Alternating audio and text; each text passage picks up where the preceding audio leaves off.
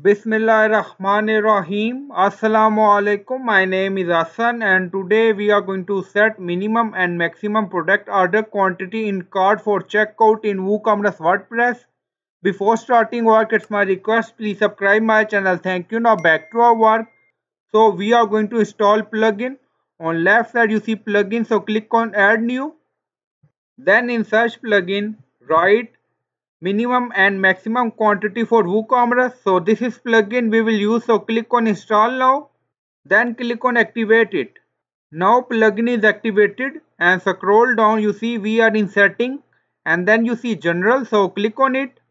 Now general setting open and scroll down, you see checkout setting and then you see min max order quantity, minimum order quantity and maximum order quantity.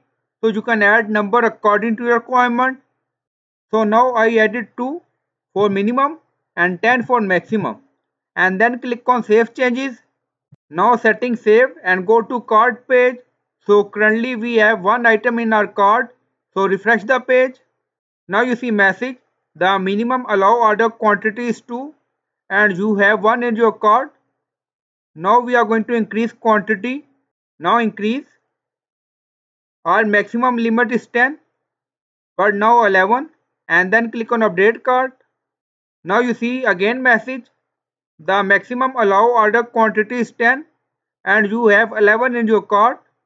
So our minimum and maximum limit is 2 and 10. So in this way you can set minimum and maximum order quantity for cart in checkout in WooCommerce WordPress. So I hope you like this video. Please like, comment, share, subscribe. Thank you for watching.